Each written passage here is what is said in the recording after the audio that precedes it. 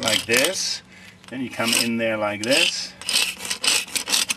And I'll zoom in, you can see how you get the rough look. Okay, now we have the horizontal, now we go to the vertical joints. So horizontal first, vertical second. That will work. Do the same thing here. Make sure you get them clean.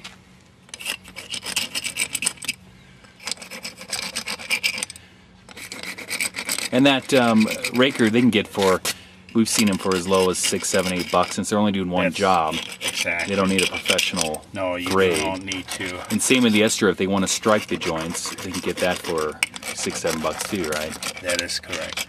There are at Home Depot or several hardware stores, Ace Hardware might carry masonry tools. So now you see where this side is all raked out. Get the rest here, and then I take a light brush here, and first I take the horizontal and that cleans joints, it out pretty well. and it also smooths this out. You see how it takes the roughness out of the joint? So take a little whisk broom and... Yes, just brush each joint nicely. If you have any holes there, just make sure you fill them. Now, all right, then it comes out clean. And if there is any smear marks that comes on the stone, they can get some masonry cleaner, right, by Proseco or someone else. If they smear a lot while they are laying this up, being somewhat amateur, I take again a sponge and then end up sponging this wall. You can sponge it, or they can come later with a little acid, but sponging it now makes it a lot easier to clean later. Later on to clean it.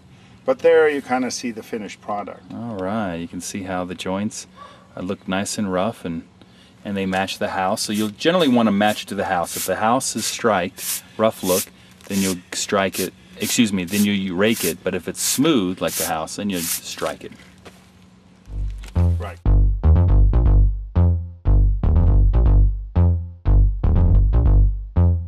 And we're going to now back up the mailbox here, the wall, so that the mailbox can sit on top of it. Down below it's real smooth. Why is that smooth like that right now? Well, we finished it yesterday, and we had some rain coming, and I wanted to make sure that we had a fairly smooth surface to protect against the rain. Now we're going to go ahead and we're going to use those 8-inch blocks for backup. What I'll do is I'll put a little cement here in the middle. Because you can back it up with anything. The owner had some leftover bricks, so we backed it up with that. Now we're going to put in some block. If you don't have any leftover brick or any other materials like stone or something like that, then just get cinder blocks because they're the cheapest. And it's real simple. Just set them in there. Because that's going to be the support for the mailbox, as you'll see later as we come up. We have the blocks in. Now I'm going to use some bricks to get up. I only have 2 courses to get to the bottom of the mailbox, so I'm going to put in 2 courses of bricks. So that's where sometimes bricks comes in. If you have to just get it up level to a certain height, then you just put in some bricks. And like I said, use the old junkier ones. Usually if you get 200-300 bricks, you're always going to have maybe some chipped ones and some ones you don't want to put on the outside. So you can just lay them in real easily. You don't have to be too precise, not like on the outside where you have to be real careful and you want to get it real level and looking nice. What you do here is you kind of follow the outside of your bricks here. You can see we're kind of even with the outside. We want to be, the next course will get us flush with this.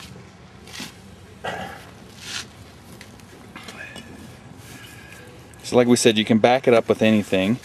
So you can also get 4-inch block. Sometimes some stone might work if you have some leftover. You can get second-hand bricks.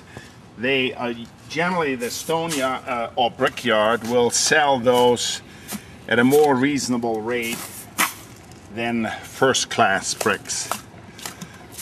Because generally, like the bricks we got here, they're about 40 cents a piece. So you figure about $40 for about 100 of them. The older bricks you can sometimes get for half that price. So now what I do is, as you can see, I'm going even with my coursing here. So it'll be level when we set the mailbox on top of it.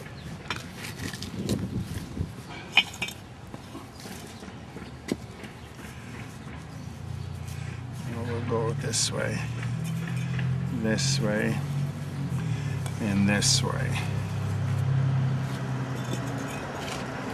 And this way. Now we have the base.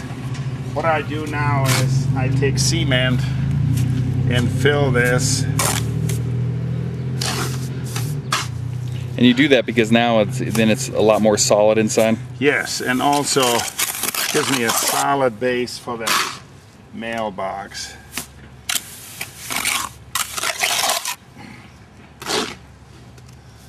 So here we have it. Now I got this. I will get the mailbox. And we're all ready to put the mailbox on. Okay. Set it.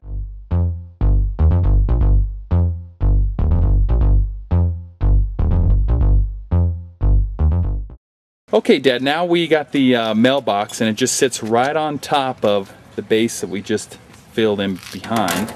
Then I take a level. Okay. Put a level across there. It looks like I'm a little bit low in front. Put a little cement there. And now I'll wiggle it down to where you can see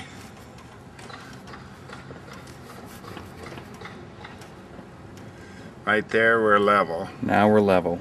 Okay. Then I'll go across this way, and as you can see we're level there.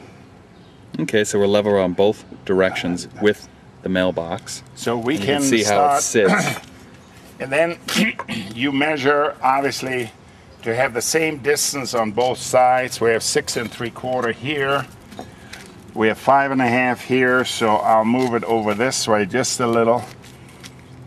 We're showing 6. 6 1/4 here, about 1/8 more.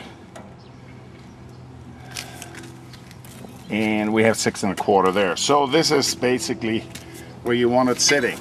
Level and plumb. All right.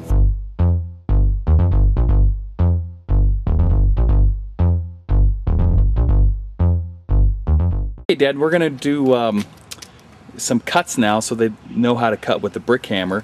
We got the mailbox in, so we want to make sure that we get cuts that go around it. You measured it from each of the sides. What I did is I held it up there like this, and then I give myself a little joint alongside. I don't go absolutely tight. Then I do the same. Since we're even, both of these cuts are identical, okay, and will fit. Then I take the brick hammer, okay, and I tap along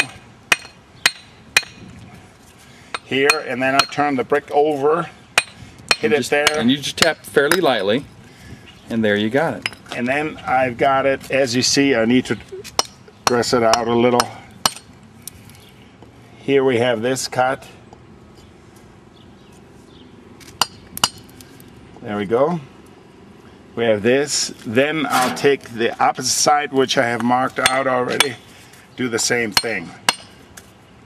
Make sure just smash it a few times on each side. There. You got it?